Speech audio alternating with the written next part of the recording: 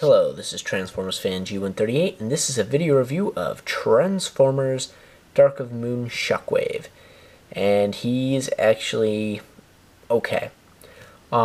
Generations 1, way better. Although this guy's size is pretty good. I would like the Generations 1 in this size. So he's got on like these weird H treads with wheels in the front. Yeah, kind of strange. Anyway, doesn't roll particularly well. He does have a cannon, no missile, which doesn't bother me. If you like press this in, you got more cannons that fold out. And because it's the Voyager size, you can actually lock them into place. This is the only mech. This is one of the only mech tech weapons I actually display on the guy because it's such an intricate part of him, and it actually works and it looks legit to the movie.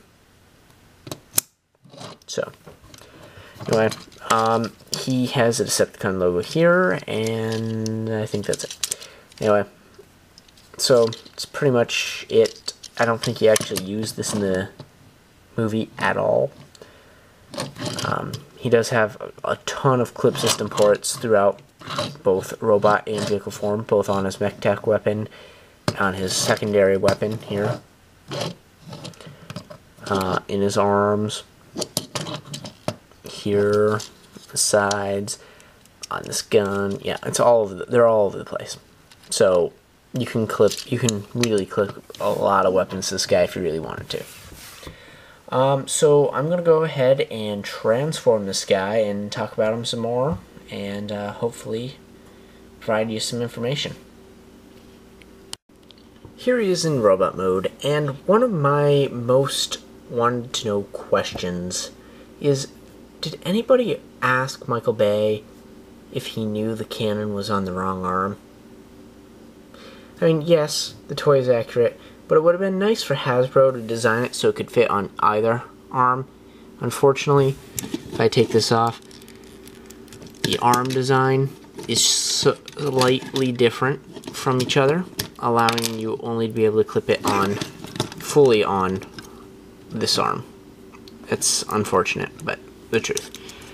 The mech tech weapon can actually be used on other Transformers, and you can attach other mech tech weapons to it. That's kind of the whole point of mech tech.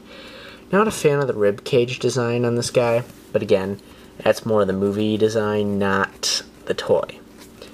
It comes with this, which is kind of unique. I don't usually display this on. This is usually in a box. I just happen to have it out for a different purpose, and I grabbed it off my desk on my way out yesterday evening. Wow. So he's got some nice posability for being a movie toy. You know, he's got his knee, double hinge knee, so you got a lot of movement there. He's got some movement in the foot, although not like a super ton. He's got a swivel up by the hip, also ratchet, much harder ratchet. No waist swivel, head swivel with some really nice light piping actually.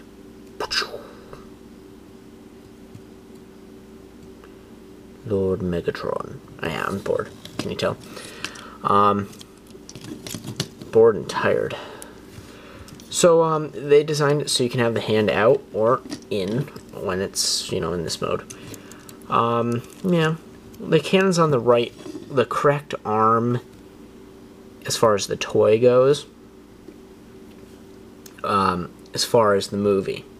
However, it should be on the other arm for G1 accuracy. I mean, really. I'm a little bit angry that Hasbro didn't design this to fit on both arms. I mean, really, what are you going to do? It's just where the peg hole is on this one. Some people have actually, like, figured out how to remove the hand, put it on and then swap the arms so you can have the cannon on the other side. I'm just not willing to go and tear it apart just for that. I think it's fine the way it is. Yeah, it's not on the correct side, but it'll do. So up here we have this motion. He's kind of got the Starscream vibe of the whole wide shoulders thing. Swivel. That his hand moves a little bit, and he suffers from the movie hands again with the 3 fingers and the thumb. Not a real fan of that, but it is what it is.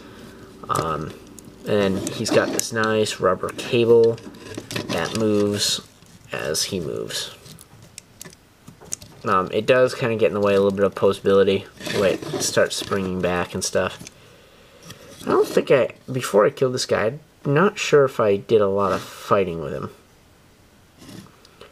in my stop motion series, but I know you put a hurting on Magnus. You can get him in some nice poses. I like him. He was a stand-in for a Classics guy, and I was going to actually put the Generations guy in his place, but the Generations one is so tiny compared to the rest of my Generations guys that he looks like a joke. So I put him down with the other Fall of Cybertron characters and this guy back where he was. So this guy is still a stand-in. I'd like to see a taller Shockwave at some point. Well, about this size, kind of more for Cybertron's time. So that pretty much concludes my video review of Shockwave. If you have any questions about the action figure, please post a comment down below and I will answer your question. If you have any requests for video reviews, post a comment down below or shoot me a message. And I'll be glad to do those reviews for you. Hope you enjoyed, hope you learned something, and thanks for watching.